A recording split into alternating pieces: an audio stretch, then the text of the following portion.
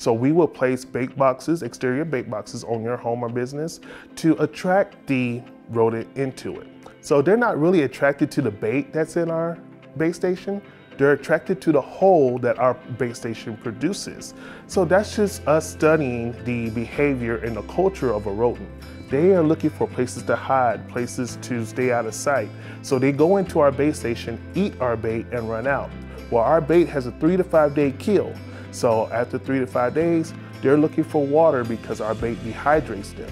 Usually water is found in ponds and puddles, and they're gonna be looking outside your home for the water. So that keeps the rodent from dying inside your home.